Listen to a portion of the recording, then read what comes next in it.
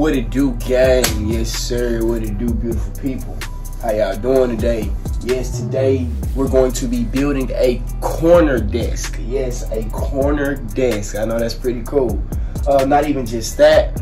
I got another concept off the corner desk. I want to build a pyramid table.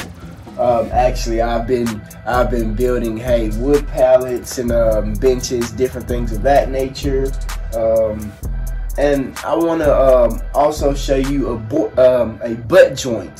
Show you how to, you know, a lot of people want to know how to build like corners. And so, you know, like people, excuse me, people when you see these like two pieces, people want to know like how to get corners to connect. Well, boom, I got these are of course 2x4 wood cut down, 2x4s cut down as y'all see. And I just want to practice with these. If you have a jig saw or even a table saw, there should be some type of measurement somewhere to help you out. And with a jig saw, you can maneuver the handle. You can swivel it. See if you see it, it's moving as I'm grabbing into it. Excuse me. I can go 45-degree angles each side, and these 2x4s are cut at 45-degree angles to connect and make a butt joint. And so when you see this right here, see that? Simple like so, and I just put a hex in the side. But just want to show you, okay, boom. Now this would easily go into a corner. So got this one. That's one butt joint. And you can look up different video methods on butt joints. This video is not for that. This video is to show you the desk. But I want to show you how when I put that desk in a corner, how it will go flush in that corner with no issue up against the wall. Also, a second method would be, guess what? Take these two pieces. You know, excuse me, y'all. See what I'm saying? You see what I'm saying? You get the concept, so it's just different ways. And so I'll just use that other one as a guide. Like, look, boom. It's just different ways you can do it. And so I'll put a screw in this one. And you can also use this like as your bracket to go under your table to hold it together. It's a good way to do it.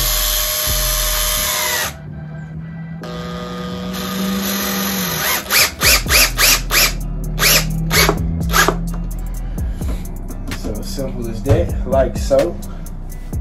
And it's on one screw so it can maneuver, but and of course I'll beat it down a little bit more, but you see what's going on. They're all just connected by one, but hey, I want to show you exactly what I'm talking about. That's what I'm saying, y'all.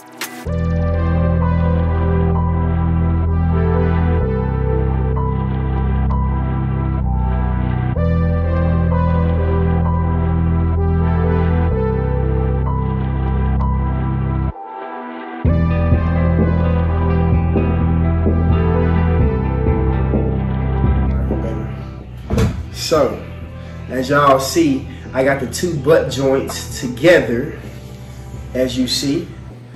I used them to be able to start the top of my table.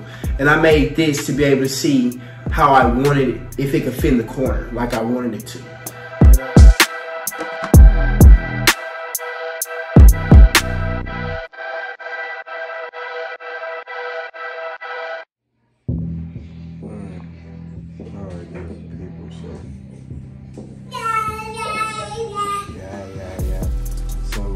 My pieces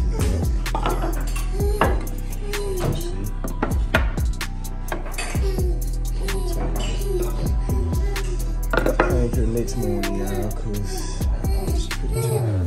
But whatever. And I just like it. And then there you go. And so that'll be the top to my table. And once I screw those in, 1 inch and 1/4 nails.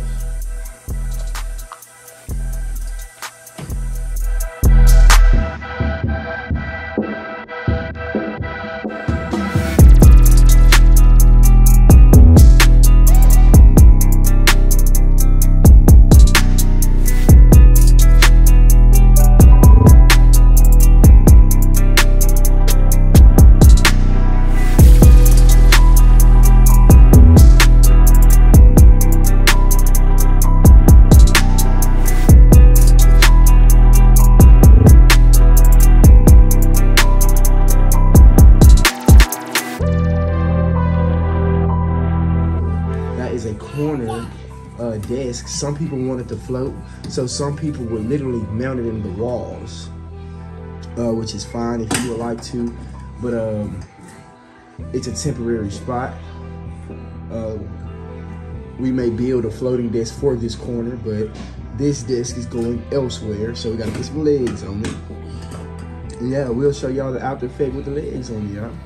And then we got a sand down and staining video coming soon, so you'll see the products finished all the way.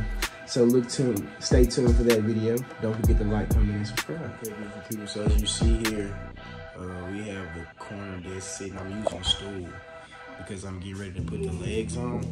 Okay, so I told you I use a 2x4, so I'm gonna zoom in a little bit, it'll be a lot more crystal clear. As y'all see, I cut the 2x4s down instead of 40 inches. That was tall, but it was gonna be like a little workstation in the corner. I was gonna put a stool up, but it was too high. And the stool I wanted was actually a little bit taller than I expected. But I cut it down to 30 inches. Might just be simple to put a simple chair up under there. We'll see, or a regular stool like that, we don't know. But I'm gonna get these legs put on. And I just wanna give y'all a rundown of how I did this. Y'all see how I did the tops. But y'all see these are the butt joints. As y'all see, I just joined those together. And you can rewind the video to see how I did create the butt joints. And pretty self-explanatory because the butt joints are for my corner. And as y'all see, we got a flush look in the corner. It looks so good. And I'll sand this down and I'm gonna hit it with a dark stain. If you don't want to see the holes, y'all, if I were you, I would get shorter screws and I would go past flush point, or you can use the same screws that I use. As you see, they did not go through. They did not go through.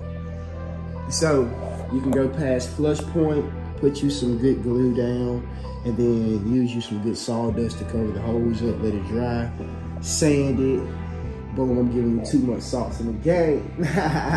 But yeah, y'all, on to the next one. Let's get this ready. All right, y'all. I know y'all probably like, okay, when another car video gonna come? So I just want to go ahead and fill y'all in with what's going on. Okay, so the G is having some problems. I know y'all like, man, yeah. Some of y'all already knew that, you know. Some of y'all know me personally. Some of y'all know my wife personally. So yeah, the G is down, but it's minor. It's overheating, and it's losing coolant. And of course, it's at a shop right now. And so with it being at a shop, you know, the shops, they get to it when they can get to it in the line, you know, in order. So that's what we're doing. That's what we're going through. It's a process. It's part of the car game. I'm not upset. You know, it's part of God's plan. It's a part of the test, my challenge, my testimony. So, and it's just a part of helping me grow. This channel isn't just based on the car. It's based on motivation, fun, family, encouragement. It's based on a lot of things. But I do thank you for supporting me. If you do support me, please like, comment, and subscribe if you can. We're gonna have a lot of DIY projects, a lot of family fun, a lot of family things, doing things with my kids, my family, family outings, and things to come up. But yeah, y'all, it's a part of the process. New cars have problems, you know. I know people who go buy brand new cars and have problems the first couple months of having them. The car that I did buy, it is a used car. The car was in Arizona for years, and then it came here to a different climate, so you know how that goes. But I appreciate y'all for supporting and understanding, and you know, on God's time, the G's gonna be back right in time, I'm sure, for something greater. You know, gives me more time to think, you know, reevaluate some things. What's up, kiddo? It's over? It's done? Okay, I got you. But yeah, y'all, we going here to get this food. I just want to fill y'all in with the G of what's going on with the G, y'all. Beautiful people wondering how I got the legs in. I removed the second slat. I didn't remove the slack. I removed the screw from both sides. And what I did, I put a hex screw. I put glue on the 2x4. I put glue on it. And then I just screwed the hex right down in the middle to attach it. That way, guess what? When it does completely dry, it's gonna stick, and it has a screw inside of it, or a hex screw inside of it. And it's also glue inside the nail, so glue went into the hole into the nail. So it's pretty simple, y'all. Don't make nothing hard on yourself. A lot of people in life will tell you things are hard, but that's because they made it hard. That's their hard. Nothing's hard in life. It's just a challenge, and this is the best challenge that I've done so far. So thank you for watching.